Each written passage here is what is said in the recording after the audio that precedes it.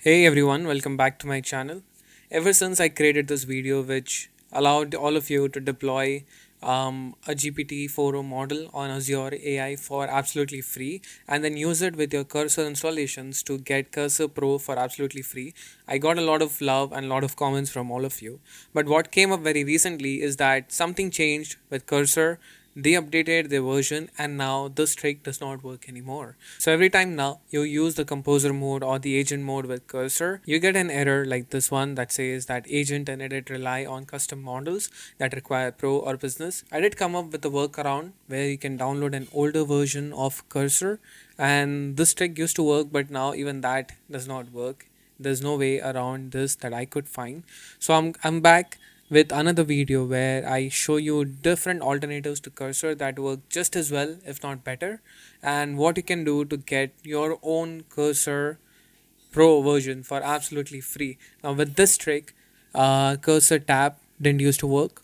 Now agent mode does not work either, only chat works. So with the new trick, the new methods that I'm going to show you, everything is going to work.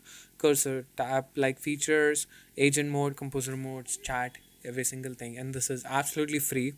You don't have to pay anything for any of these extensions that I'm going to show you, but you do need a way to deploy your LLMs, to deploy models, for which I recommend that you watch this video which shows how you can access these Azure credits, about $150,000 worth of credits for absolutely free. How you can get them is shown step by step in this video, so go ahead, watch this video and then watch this video to know how you can deploy one of these models. So if you start watching this video from this 5-minute timestamp, if you don't want to watch the whole thing, if you've already watched it, then just watch it from here. Once you get the credits through this video, you watch this video to see how you can deploy a large language model. I've already deployed GPT-4o for myself. I have the URL and the key, and I'm going to use this with our setup so that we have a replacement, a like-to-like replacement for cursor for absolutely free. So let's dive into it. Now before I proceed, I just want to highlight that about more than 98% of you are not subscribed to my channel. So I highly recommend that you subscribe to my channel so I get the push, the motivation to make more such cool videos that help you in your journey as a developer. Do subscribe to my channel and make sure to turn on the notifications so you get notified every time I come up with a cool video. Alright, let's dive in. So the first thing that we're going to use is Gemini Code Assist. Now before you start thinking that this might be another semi-free or free trial, it's not. Gemini has a no cost model for individuals. So if you are an individual like me, you can use Gemini for absolutely free. You don't have to pay a single penny. You don't have to register your credit card or debit card information to be able to use this, and this works just as well as GitHub Copilot or Cursor tab. So let's install Gemini Code Assist and use it as a replacement for the first feature that we want to replace from Cursor, which is the Cursor tab. So go to extensions, click right here in your VS Code and search for Gemini Code Assist. Once you do that, you would see this link. Make sure to download this extension only and make sure to download it from the verified publisher google.com. I already have this installed, so I'm just going to uninstall it for you and then reinstall it so we see how this actually works. Once you have this extension installed, you would see this Gemini button on the left, and if you click on it, it will either ask you to sign in. If you're already signed in like I am, it will just work. It will open this page. Otherwise, it will ask you to sign in with your Google account. Just click on it. It's very simple. Just use your Google account to sign in and you are in. Now, if you see, I have Copilot installed. It comes with VS Code, but I have not configured it, so it's not going to use Copilot.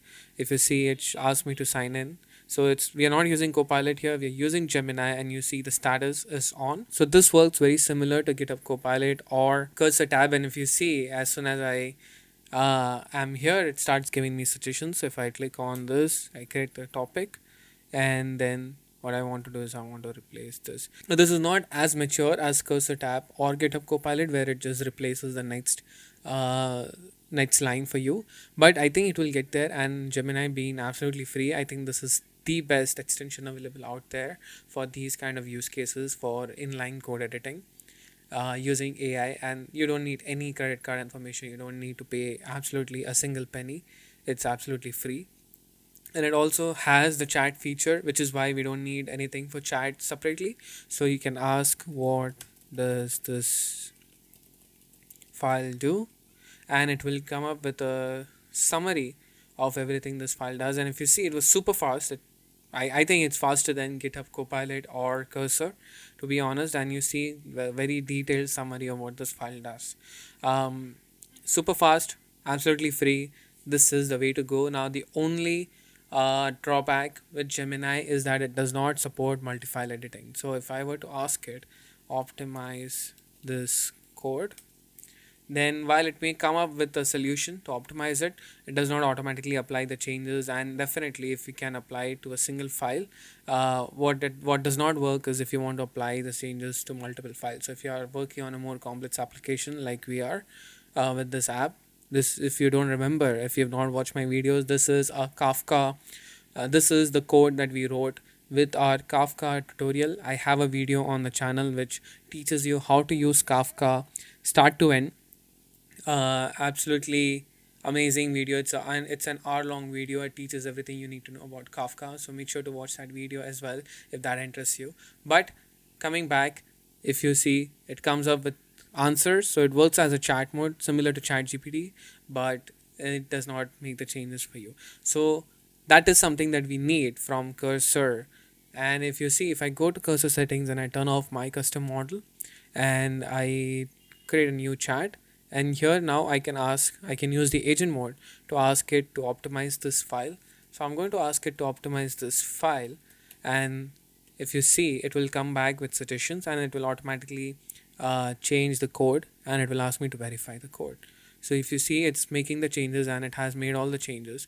Now before we look at the changes or before we accept or deny, what I'm going to do is I'm going to go back to VS Code and install this extension called Climb. Now Climb is another open source extension. This is absolutely free. It's open source. You can go to GitHub and view its code. And if you see, by the time of recording this video, it already has 1 million installs, which is more. If you remember, if you saw Gemini has only about 450,000 installs so far, but Climb has over 1 million installations. So it's perfectly safe, very good extension. It supports connecting to any LLM that you deploy on your own, and it's absolutely free and open source, so there's no risk. You can go and view the code and you can see what's going on behind the scenes, unlike Cursor where they don't show you the code. So the only thing that you need is an Azure account, and you need to deploy this model, for which again I have 2 videos. You watch them, you get these models, LLMs, for absolutely free. And then once you have the model, if you go to Climb, once you have installed Climb, so if I click on this, it will install Climb for me, and then you would see this extension right here, this robot face that you see. This is Climb. Now I had this already configured, but what happens when you do it for the first time? It will ask you to either sign up using Climb or provide your own model. Since we are going to use our own model, I'm going to select this drop down and I'm going to say OpenAI compatible. But if you want to use Climb, it will tell you that you can sign up with Climb and you can configure your own Claude models, and it will tell you the cost, etc. Now this cost is not for using Climb but for using the large language model itself. So while the extension is free, obviously you need to pay for the model, which is the same as what we were doing with Cursor Pro by running our own custom models. But because we are deploying the model on Azure using the Azure credits, we don't have to pay anything for now, or as long as we have the credits. But with Claude, if you want to use Claude, since Claude is not available with Azure, you need to pay Anthropic.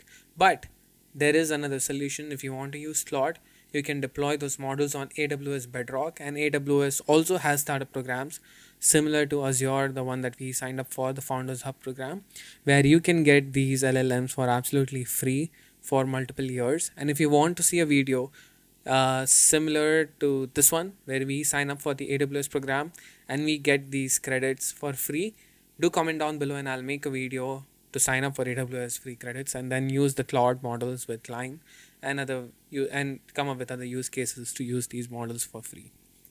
But for now, since we don't have Claude, we have OpenAI and we are going to use Azure. So you need to select OpenAI compatible from this drop down, and you need to provide the URL and the API key, which comes from here. So you copy the URL and you copy the API key, and you give the model ID, which in our case is GPT-4o.